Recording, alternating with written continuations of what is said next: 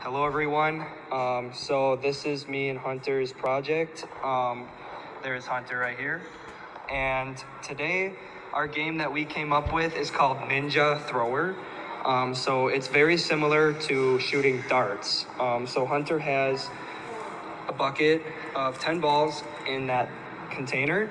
And what he's gonna be trying to do from where he is sitting in that seat is toss the ball onto this dart sheet that we have set up. So how the scoring works a little bit is going to be if he can make any of the flag numbers, that will reveal how many points he gets. Okay. These white poly spots are each worth 1 point, and the orange flags here are each worth mystery boxes. So if Hunter were to hit those are going to be point values that are a mystery. And the very back ring here is the grandfather shot. This is like for all the fireworks. If you were to make this into that hole, that would be worth 15 points.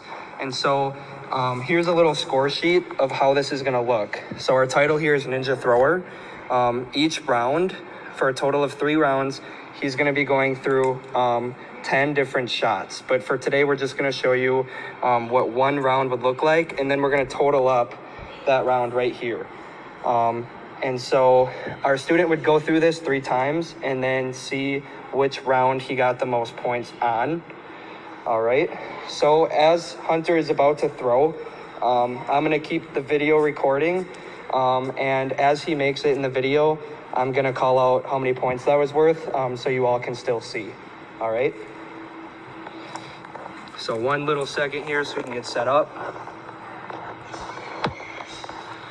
All right. 3, 2, 1, and go. All right, so I don't know if Brady mentioned though, but the red solo cups are worth 10 if you get it inside the red solo cup. Yeah, so the red solo cups are worth 10, and I don't remember if I mentioned this earlier. Also, this is for a student who is non-ambulatory, meaning they're in a wheelchair and they require a wheelchair, or they're just non-ambulatory. All right, so here we go. Go ahead. All right, so that landed on none of the spots, so that's gonna be worth 0. Okay.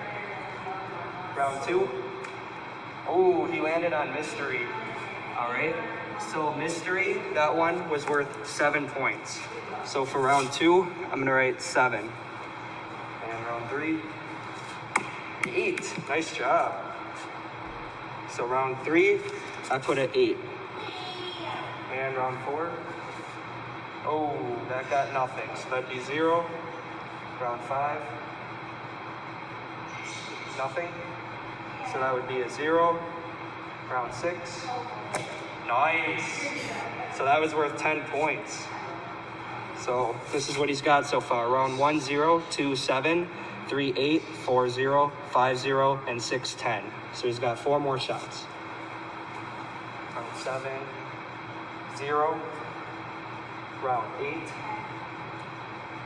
0. Round 9. Nice, he got 1. And this is his last shot. Round 10, he going for the grandfather. Oh, he just almost made another 10, but that is 0. All right, so we got 0 plus 7 is 7. 7 plus 8 is 15. 15 plus 10 would be 25. 25 plus 1 is a total of 26 points that he got. So there's my math.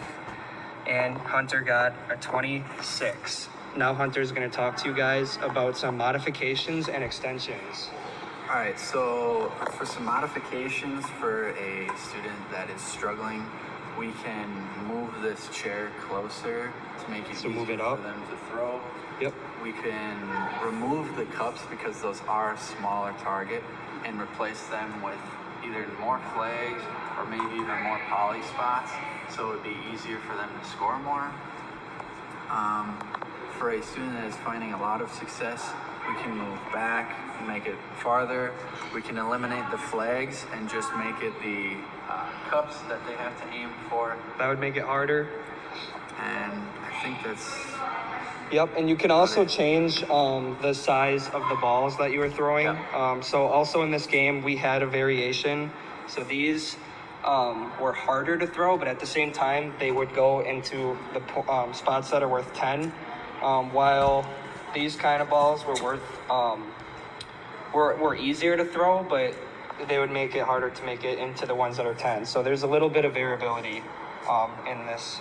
If we wanted, you could modify the, and you could add like maybe a small laundry basket, like a wider size laundry basket that you could put right here, or a really small basket that you could throw into. That would be easier for them to throw into. Yep. You could put it anywhere on this mat. We kind of use this mat as a target just to put all of our stuff in.